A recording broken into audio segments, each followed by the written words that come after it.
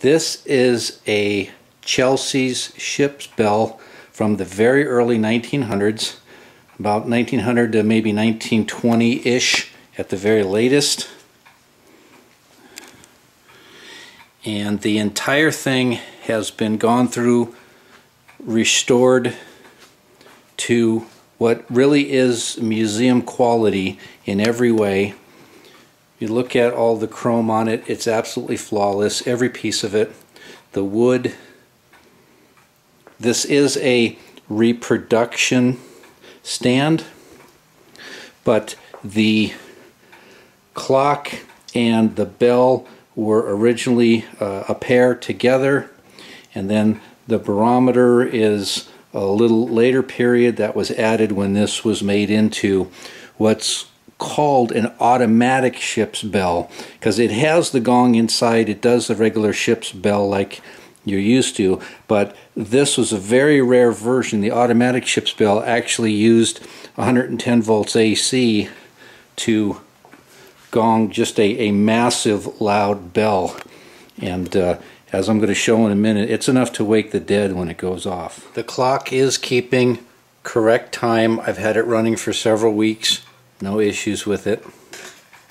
The clock and barometer both are 6-inch diameter faces. This is the back end of the movement. You can see that most of the patent dates are from 1900. The last patent date is April 24th, 1911.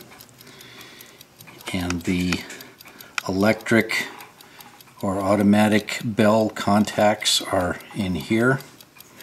They've been cleaned and adjusted. They're in good shape. Get this out of the way so you can see them. And then this contact right here, point with the screwdriver, that contact right there is what closes with two little protrusions on this wheel that spin around and contact that. So in addition to the electric bell, you have the original gong that is still inside and sounding excellent.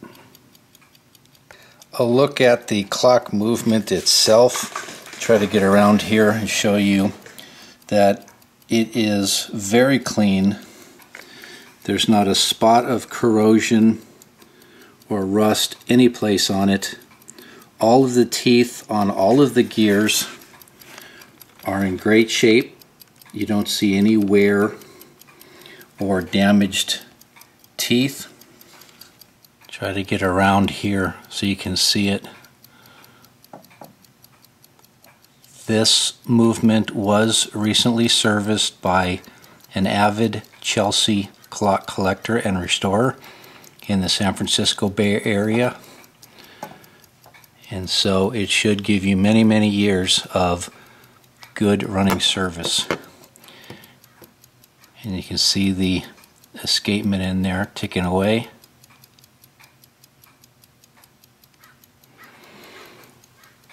Dial face has been redone by the dial house.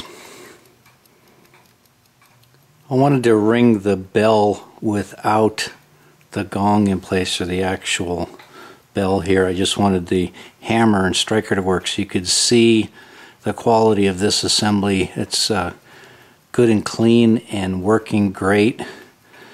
No corrosion of any kind or damage of any kind. And so when I get to 2:30,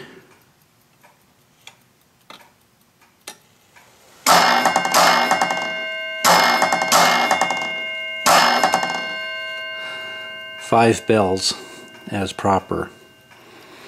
And then to go on to 3 o'clock, I should now have 6 bells. So here we go. 3 o'clock.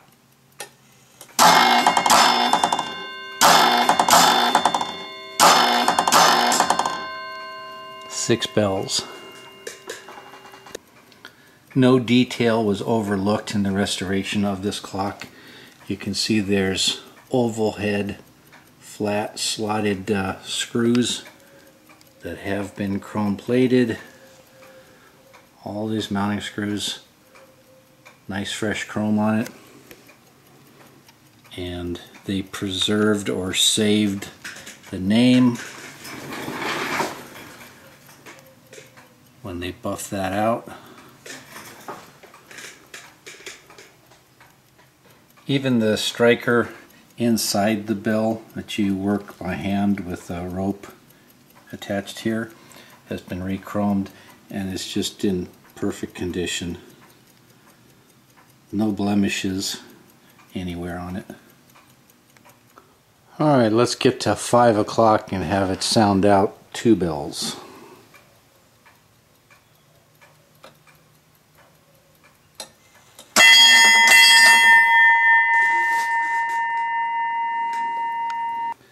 This is the back of the unit.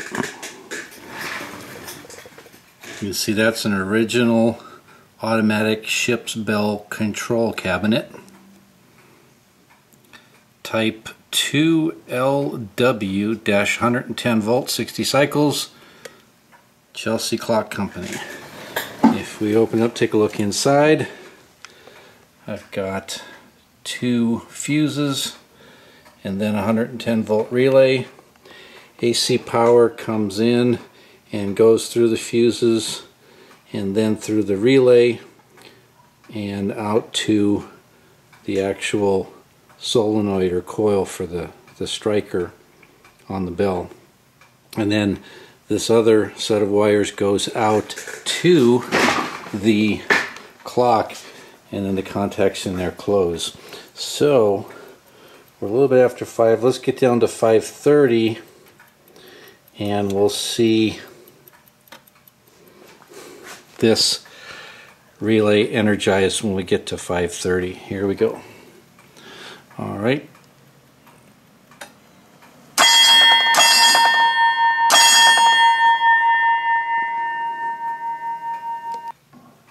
A quick look at the case or the stand.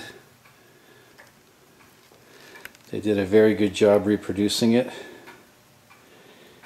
It's all clean and shiny. There's no damage to it.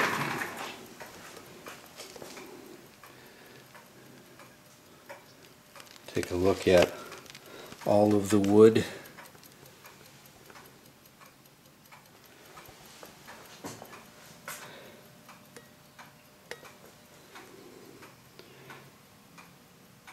Alright, here I'm going to show the striker coming into the bell, and let's just do a 2 bells.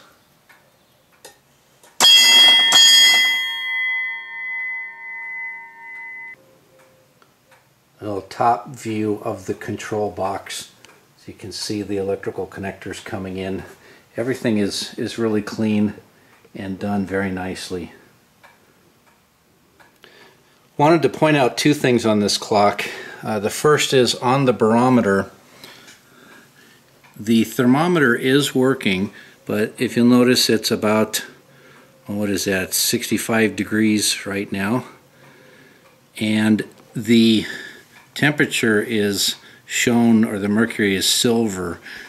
So you know, the modern ones you see have like a blue or red in there, and this thermometer is working, but my point is just that you have to get up on it and take a good look to see, because there is this, you know, silver in there.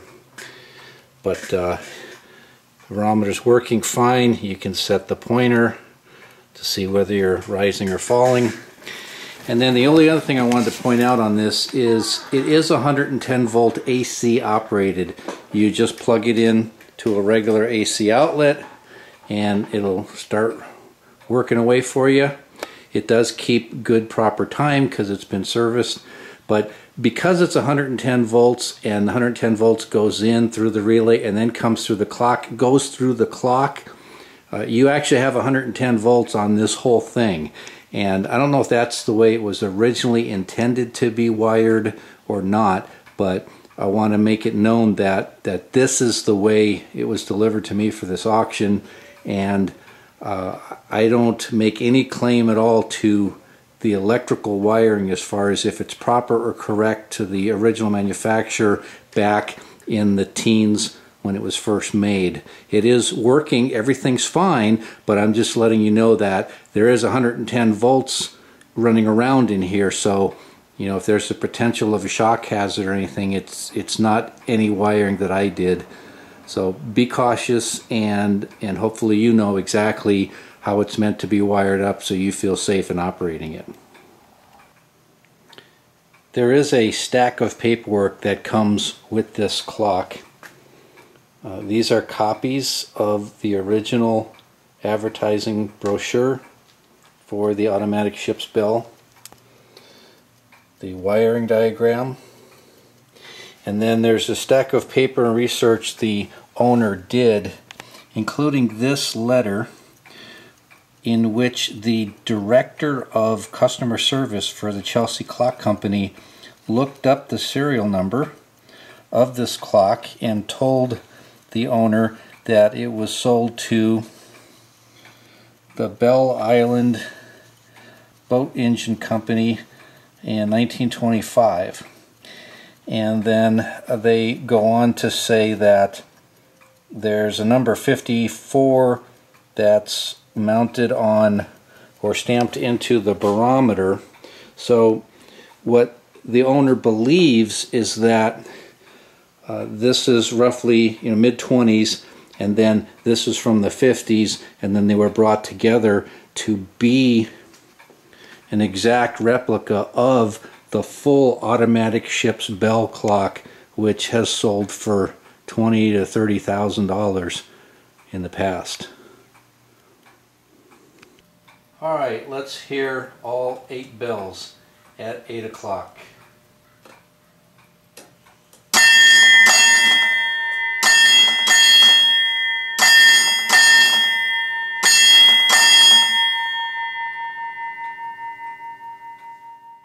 For more information, visit GameRoomRepair.com.